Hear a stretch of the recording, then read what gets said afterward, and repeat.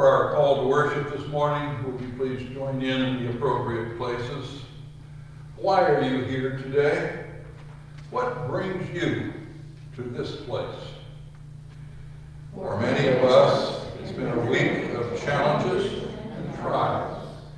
We have all experienced some joy-filled times, of times of doubt, frustration, anxiety. So why are you here today? What brings you to this place this morning? I am here because I know there have been times in the past week when I have trusted myself and relied upon my own abilities. Times when I have failed to see the hand of God at work in the world. So why are you here? What brings you to this place today? I have come knowing I stand in the need of grace, seeking God's love and forgiveness, knowing I need to spend time on my knees in prayer, time singing my praises to Him, and time listening to God's voice. I come knowing this is a place where I can experience the very presence of God. Then welcome, friends, knowing this is God's house and He is here. May you find what you are longing for, and may God speak to you this day.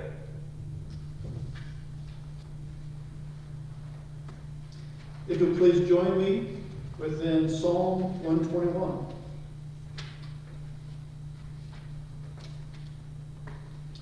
I lift up my eyes to the mountains.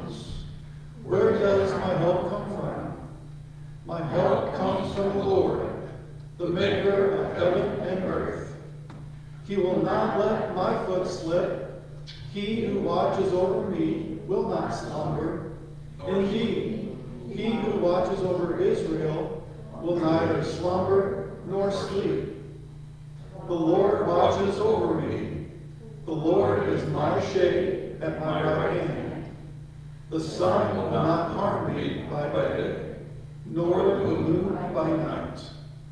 The Lord will keep me from all harm. He will watch over my life. The Lord will watch over my coming and going, both now and forevermore.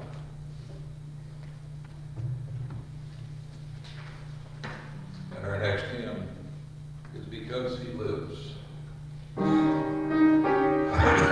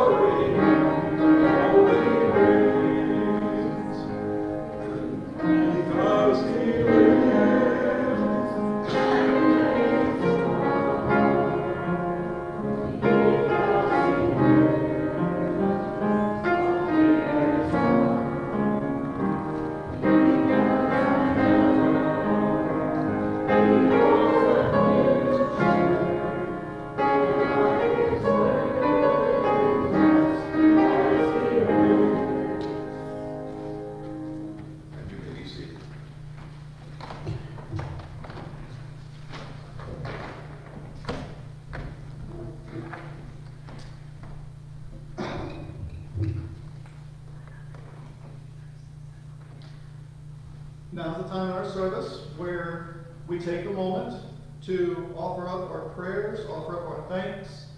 I don't know if I'm on. Am I on? Your remote? I can do that. Am I on? Can you hear me? On. You're on, yeah? On. Okay. Sorry. How's this? There we go. Try that. Much better. Okay. My apologies. Sorry. So now's that time in our service where we get to offer up our prayers, offer up our tithes, offer up what we can so that we as His children, His church, His people can continue to give and continue to spread His word. For those of you who are here within our sanctuary, we have our plates both at the entrance and exit of our sanctuary. For those of you who are joining us online, please take a moment to offer up your tithes and your offerings. So again, that we may continue to do the work that He has asked us to do, which is to use our talents to spread His word. So today we're coming to our Heavenly Father with a lot of thanks and also with some prayers of concern. First and foremost, as we're watching within the news, the numbers for those who are suffering from COVID, those numbers are increasing. So we want to offer up our prayers for those individuals, those families who are suffering from this. And we're not just talking about that physical suffering that someone is going to go through while they're getting over the COVID. We're also talking about all family and friends who are separated from them, both physically, hopefully not spiritually or mentally, but that does occur during this time period. And so we want to keep those individuals who are suffering in one manner or another, because it's impacting all of us in one way or another. And we want to keep those individuals who are suffering, who have contracted this virus. We want to keep them within our thoughts and prayers. We want to lift up the Perkins family as they are experiencing the loss of Jim Immel.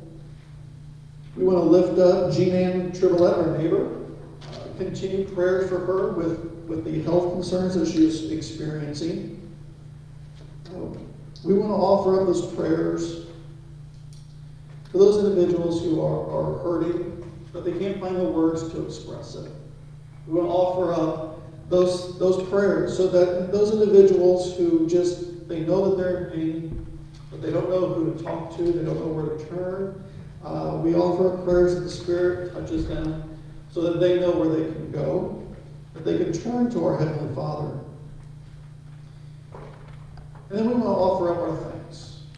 We want to offer up our thanks for the healing that is going on within our world.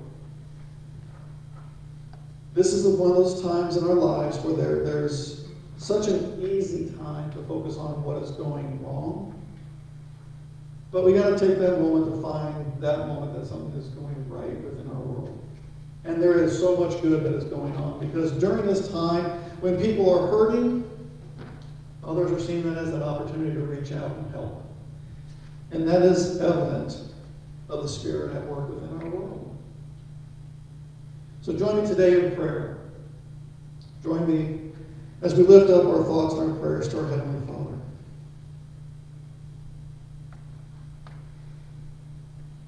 Almighty God, we come to you today lifting up all those souls that are hurting, those souls that are wanting answers, those souls that are desiring peace within their world. We're offering up strength and courage, as well as connection.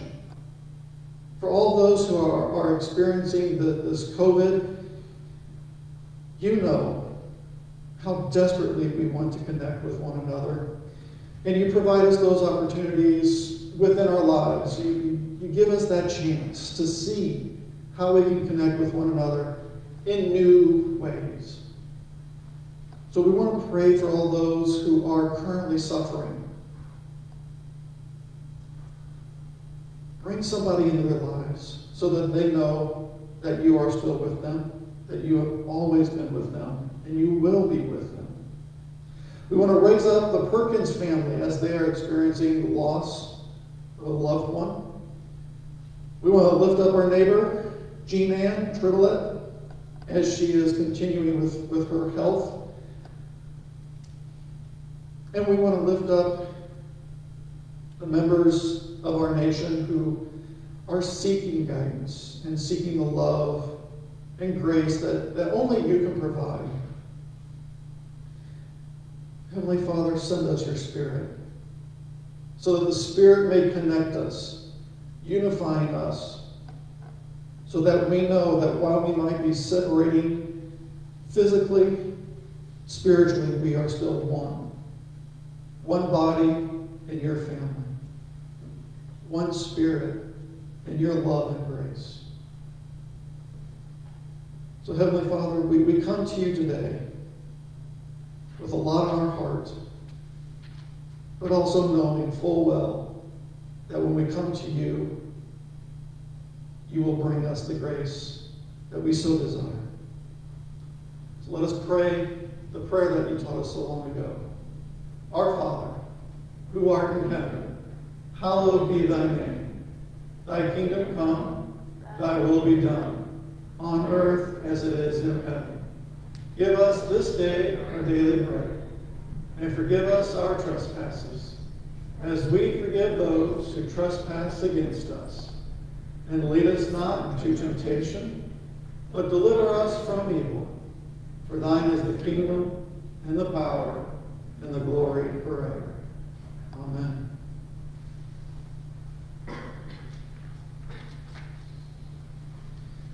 Our first reading today is an epistle reading from 1 Thessalonians chapter 5, verses 1 through 11. Now concerning how and when all this will happen, dear brothers and sisters, we don't really need to write you.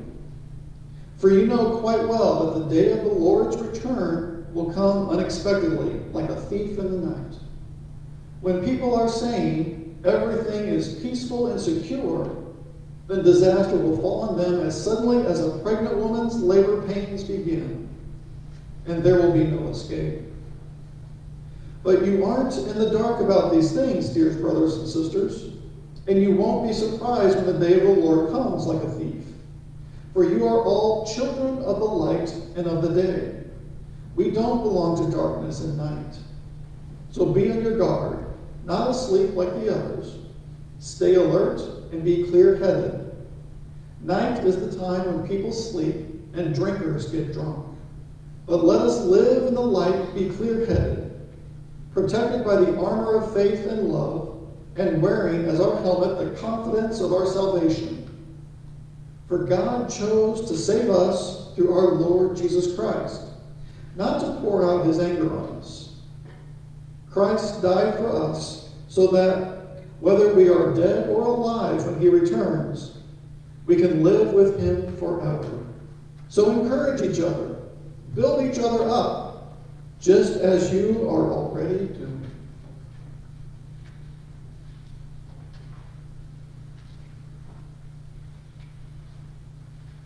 Thank Our gospel reading this morning is from Matthew 25:14 through 30. Again, it will be like a man going on a journey, who called his servants and entrusted his wealth to them. To one he gave 5 bags of gold, to another 2 bags, and to another 1 bag, each according to his ability. And then he went on a journey. The man who had received 5 bags of gold went at once and put his money to work and gained 5 bags more. So also the one with 2 bags of gold gained 2 more. But the man who had received 1 bag went off, dug a hole in the ground, and hid his master's money. After a long time, the master of those servants returned and settled accounts with them. The man who had received 5 bags of gold brought the other 5. Master, he said, you entrusted me with 5 bags of gold. See, I have gained 5 more. His master replied, well done, good and faithful servant. You have been faithful with a few things. I will put you in charge of many things. Come and share your master's happiness. The man with 2 bags of gold also came. Master, he said, you entrusted me with 2 bags of gold. See, I have gained 2 more. His master replied, well done, good and faithful servant. You have been faithful with a few things. I will put you in charge of many things. Come and share your master's happiness. And then the man who had received 1 bag of gold came. Master, he said, I know that you are a hard man, harvesting where you have not sown, and gathering where you have not scattered seed. So I was afraid, and I went out and I hid your gold in the ground. See, here is what belongs to you. His master replied, you wicked, lazy servant. So you knew that I harvest where I had not sown, and gather where I have not scattered seed. Well, then you should have put my money on deposit with the bankers, so that when I returned, I would have received it back with interest. So take the bag of gold. He took the bag of gold from him, gave it to one who has 10 bags. For whoever has will be given more, and and they will have an abundance. So whoever does not have, even though they have what they have, will be taken from them.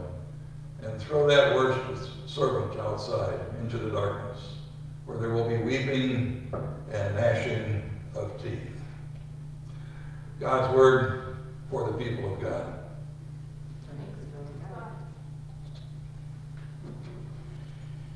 There's a story written by an unknown author I want to share briefly this morning. In that story, the author says, it was sitting by the side of the road, a busy 2-lane highway, the church, with red brick walls and a white steeple pointing up to the heavens.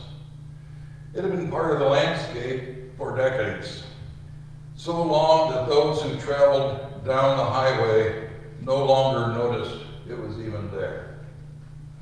They no longer noticed that every week the little white letters announcing the title of the sermon had been changed. Everything else seemed to stay the same, exactly the same, week after week after week. I decided to visit the little red church one Sunday morning. I stood at a distance and I watched the women and the men and the girls and the boys gather.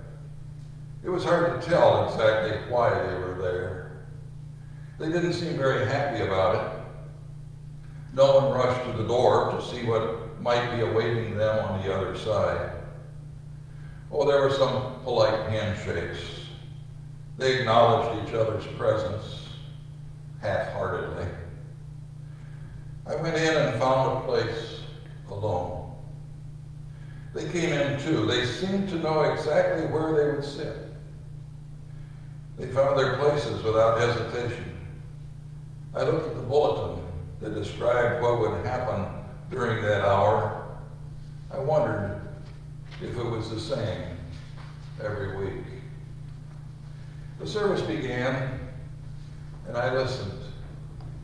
I listened very carefully to the words that were spoken to each other and the words that were spoken to God. I learned a lot about these people this morning, more than they would have ever expected, perhaps even more than they even knew about themselves. I wanted to ask them why they were here, but in my heart I knew. I could see it in their faces. I could hear it in their voices. They were here simply because they thought God would be angry with them if they were not. The offering plates were passed. I didn't ask them why they dropped in their gifts. I knew if I had asked them why they give to the church, they would have said, God will be angry if we don't. They seemed to be very careful. They wanted to make sure they didn't give too much. Even the songs. Do you know how people sound when they're singing because they're afraid someone will be angry if you don't? When the service was over, I left wondering, how do they do it? Where do they hide all the joy? I almost expected as I left the building to see the churchyard, in the churchyard, a huge hole in the middle of the well-manicured lawn. I could picture the church members in my mind every night, under the cover of darkness, frantically digging with their little shovels this huge hole where they would bring all their wonderful gifts. The gifts God had given them, and bury them. Afraid that if they let those gifts somehow, if they let them out, somehow things might change. How? Well, they weren't sure. But if things changed, God might be angry. I could see them digging and digging and digging, trying to keep their life together, under control. It would take a lot of energy, I thought, to bury the bountiful gifts of God. No wonder they seemed so tired and so weary. And yet, I knew sadly that they would keep on digging, thinking that it was the only way to survive. Thinking somehow that burying God's energy, God's creativity, God's generous spirit would somehow make God very happy. I have several questions this morning I'd like to ask for all of us to ponder. Those of you who got our bulletin early via email, have those questions there in front of you in your bulletin. If you would like to have those who are watching at home that are not receiving our bulletin, just let us know. We'll be happy to put you onto the email list and send it to you. But there's 5 questions I want to start with this morning. What is God's purpose for your life?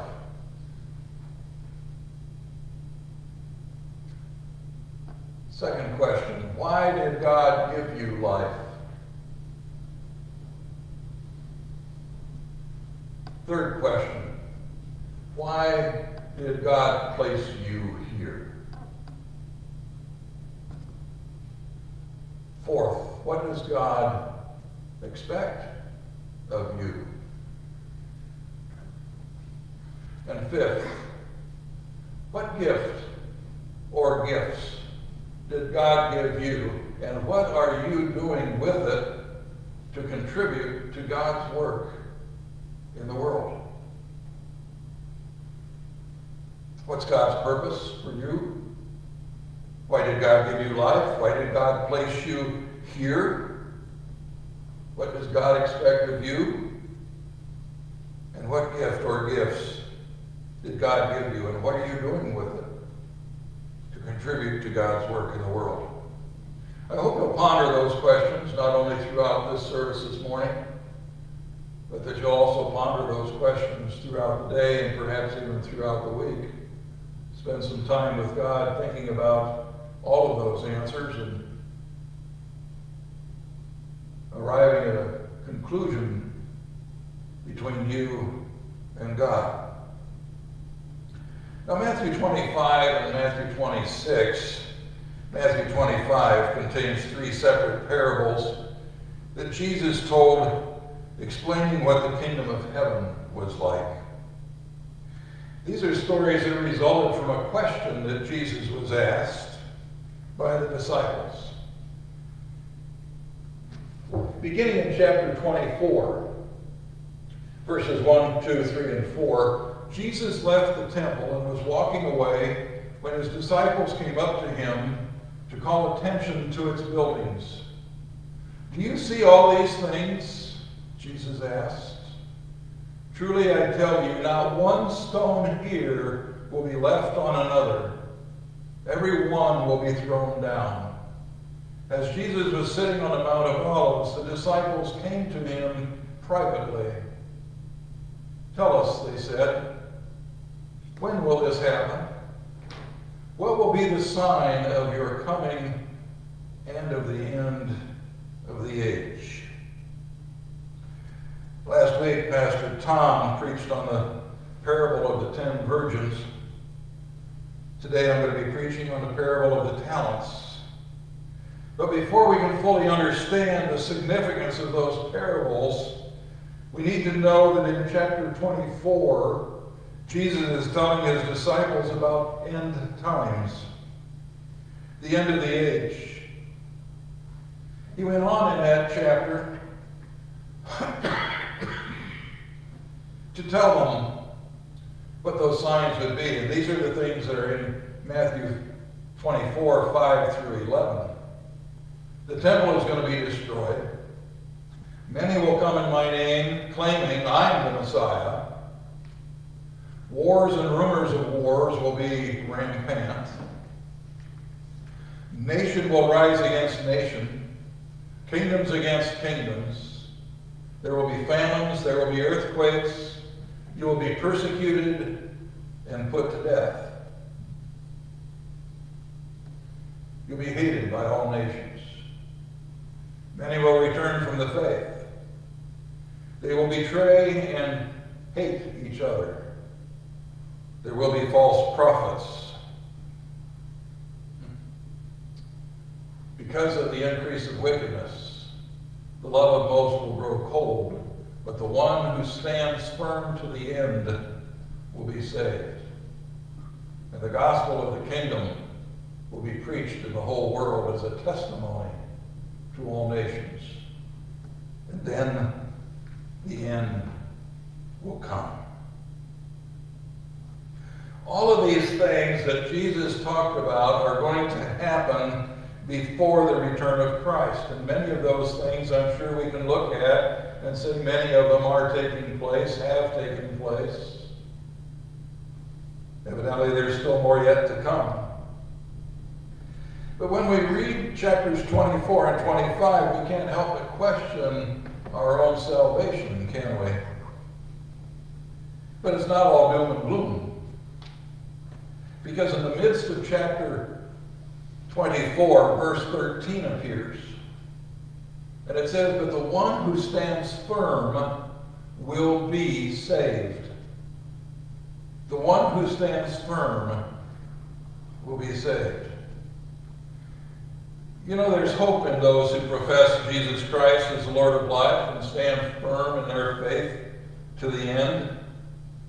In other words, those who are living according to God's word. When will it happen? The disciples wanted to know. There's always a lot of doomsayers out there, people making all kinds of predictions.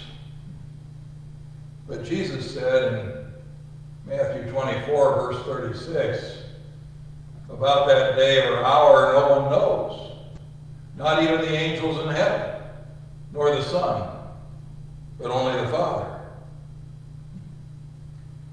Chapter 25 talks about our need to be prepared. And there's 3 parables in that chapter. 3 stories of who's acceptable and who is not. The first story is the one of the 10 virgins, which Pastor Tom preached last week. Those who work, those who make only a partial effort by doing the work of Jesus Christ, those who try to slide by, those who aren't sincere, they're just playing at religion, those who anticipate they can slide in on someone else's apron strings. There are a lot of people living in the world today as they have lived lots of life, living as if they have lots of life left. We're still young yet. It's a long time to live. I have too many fun things I want to do. I'll make a decision to follow Christ later. William Barclay says, there's a fable which tells of 3 apprentice devils who were talking to Satan, the chief of the devils, about their plans to tempt and ruin mankind. The first said, I'm going to tell them there is no God. And Satan said, that will not delude many, for they already know there is a God. The second said, I'm going to tell men there's no hell. And Satan said, you will deceive no one that way. Men already know there's a hell for sin. The third said, I'm going to tell men that there's no hurry. And Satan said, oh, go ahead. You will ruin them by the thousands. You see, the most dangerous delusions is that there's a lot of time. The dangerous day in a man's life is when he learns that there is no such word, that there is such a word as tomorrow. There are things which must not be put off, for no man knows if for him or her tomorrow will even come. The second story in Matthew 25 is the parable of the talents, making use of the talents that God has given to you and to me. And too often we think in terms of this parable being about financial gifts that we can give. But we all have a gift, and it's not talking about only financial. It's amazing how many people I have heard say, well, I don't have a gift. Well, Romans 12, 6 through 8 says we all have different gifts according to the grace given to each of us. If your gift is prophesying, then prophesy in accordance with your faith. If it is serving, then serve. If it is teaching, then teach. If it is to encourage, then give encouragement. If it is giving, then give generously. If it is to lead, do it diligently. If it is to show mercy, do it cheerfully. You may not know what your gift is, but you do have a special gift, a special God-given gift that God expects you and me to use to further the work of his kingdom. This morning we read about the parable of the talents. The master going away called his servants together and gave one of them 5 bags of coin, and to another he gave 2, and to the third he gave 1.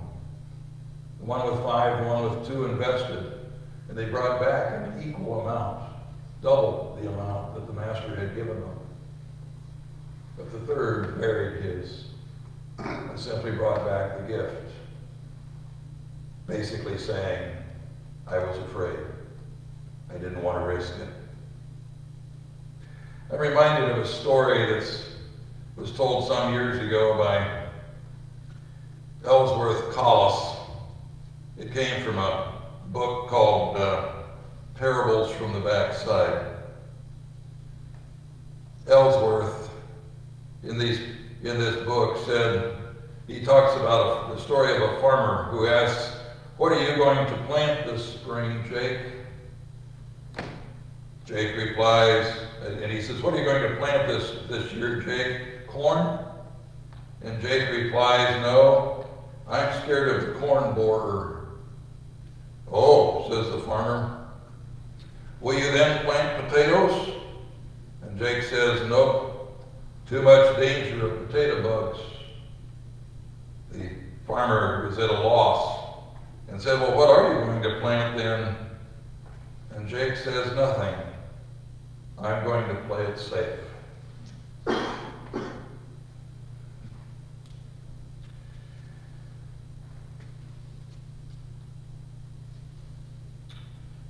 Scripture makes it very clear. If we don't use the gift that God has given us, we will lose it. So how are you using the gift that God has given you to further the work of God in this world and in the world to come? What are you going to do to further the work of God in our community, in your workplace, in our church? Are you putting your talent to work, or are you burying it, counting on someone else to do what needs to be done? I see in this parable of the talents both a warning as well as a promise. A reminder that the use of our talents, our gifts, demonstrates our faithfulness to God. Have you ever thought about that? The use of our talents, whatever it is that God has given to you or God has given to me, is a sign of our faithfulness to God. It demonstrates it. God gives the gift, and he expects you and me to put it to good use. And when we don't, we are among the unfaithful servants mentioned in the parable from last week and in the parable from today. At a church I served some years ago, there was a small group discussion, and that discussion turned to evangelism. And one of the persons sitting around the table said, "Evangelism? Whoa, that's not my gift." And with that statement, he buried God's gift, the God-given talent, to share how God was at work in his life. That's the one thing you and I can all do. Share how God has made a difference in your life and in mine. We do that sometimes. Bury it. Bury the gift God offers, thinking that's not the gift I want to deal with, and perhaps something better will come along. But it's not the gift that's important, folks. It's what you and I choose to do with it. I also see a certain amount of risk and responsibility in this parable. Why? Because we need risk takers in our churches. We need risk takers for Jesus. We need visionaries who offer themselves to him and allow him to use them and to help them. We need dedicated people. Otherwise, the work of Christ is not going to get done in this world. Our gifts can be simple. They can be very complex. They can be visible. They can be behind the scenes, things that people don't even know we're doing. I love to hear the stories of before COVID. I'd love to go into the retirement homes and visit with our homebound and hear the stories of people who had been there before me. I didn't know they were doing that. I didn't know they were calling on them. People who were sending notes, cards, calling on the telephone, saying, "How are you today?" You know, I'd love to hear those stories of those who are working behind the scenes. Our gift can come in all forms. From singing, playing an instrument, speaking, teaching, healing, offering hospitality, counseling, administration. But all have to be done with humility and love. We have to quit talking, speculating, analyzing, and thinking about the talents that He's given to you and to me, and we need to do something with them. It may be risky. There may even be times when we feel a little on the foolish side. But God's going to bless you, and He's going to give you more opportunities. Don't bury your opportunities. William McCumber, who was a United States diplomat, he was also the first president of the Metropolitan Museum of Art, said, "The reward of faithfulness is twofold: an increase in responsibility." Many of us have experienced that in the workplace, especially in those days when I was in the secular world. The better job you do, the more responsibility you're given. But it's also true in the ministry. Because there are opportunities to serve that are coming that we maybe never saw. So it's an increase in responsibility. Secondly, there's an increase in joy. A joy that comes in the satisfaction that a good deed has been accomplished for Jesus Christ and for others. So yes, McCumber's right when he says it's twofold. It's not an ecstatic, wide-eyed, spontaneous expression, but a deep, settled peace in the heart, he said. He says those willing to serve will be blessed in multiple ways. I started this morning with 5 questions. I'm going to end this message with those same 5 questions. Something for you and for me to ponder as we continue our journey through today and through the tomorrows of our lives. What were those questions? What is God's purpose for your life? What is His purpose for your life? Some of these may be questions you haven't even thought about before. But I hope you'll think about them this week. Why did God give you life? Why did God place you here, in this world, at this time, in this place? What does God expect of you? And then the final question: what gift or gifts did God give you? And what are you doing with it or with them to contribute to God's work in the world? Something to ponder. Something to give serious thought. It's kind of a hard message to hear today. And quite frankly, it's a hard message to preach today as well. But sometimes we just need to think about life, think about our purpose in life. But the other side of that, when the end times come, we need to be ready. And what was that verse in 13? Those who stand firm, but the one who stands firm to the end will be saved. Stay strong in your faith. And may God be with you. Amen.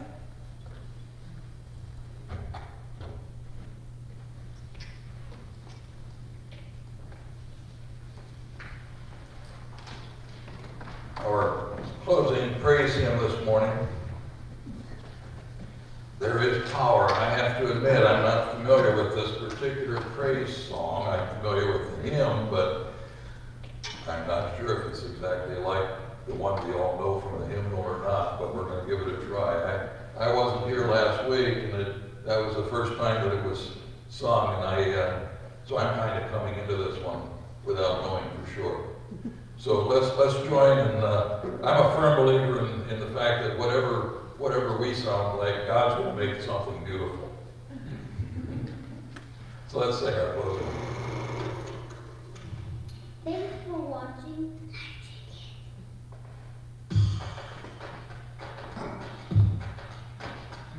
There's power, there's power, there's wonder working power. There's power, there's power, there's wonder working power. There is power, power, wonder working power in the blood of the Lamb. There is power, power, wonder working power in the precious blood of the Lamb. Would you do service for Jesus, your King? There's power in the blood, power in the blood. Would you live daily His praises to sing? There's wonderful power in the blood. There is power, power, wonder working power in the blood of the Lamb.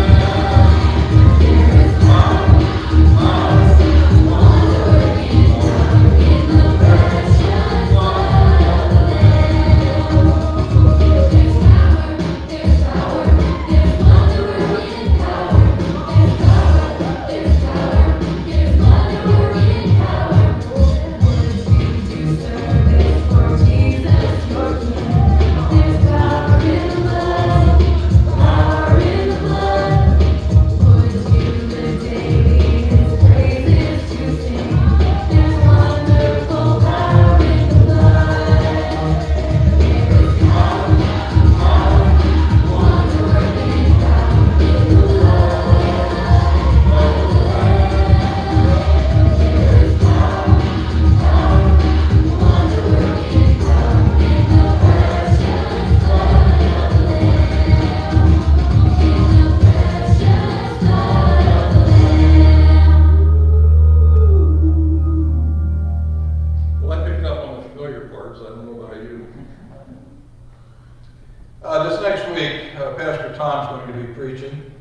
He's going to be preaching on the sheep and the goats, which may be a story that we've all heard, probably have all heard many, many times. Tom will be here, and he'll be leading the service. I've been having some health complications, and I want to ask for your prayers for my wife and for myself and for my family. I've been having a lot of stressful breathing lately, along with a minor cough and some wheezing. I have been through a COVID test. I'm clear. I've had several blood tests, chest x-ray, echogram, and Wednesday I'll be having a heart catheterization. It's not new to me. I've been there before, many times with heart catheterization.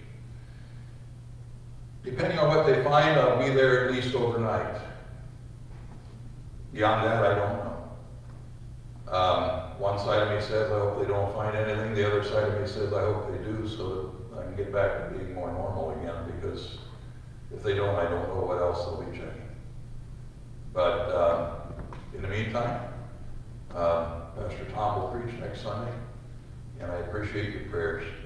I hope you have a wonderful week, a very blessed week, and that you can, throughout the entire day today and the entire week this week, give God all praise, glory, and honor for everything that He has done, is doing in your life. May you all go with the peace of God.